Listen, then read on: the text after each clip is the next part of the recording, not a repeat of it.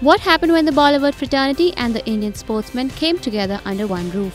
Indian Sports Honor Awards was held acknowledging the sportsmen of our country that saw the who's who from every field coming to support each other. The present captain of the Indian national cricket team, Virat Kohli, and well, how is it possible that his rumoured girlfriend Anushka Sharma does not come to support? And so, the two did make it to the event together.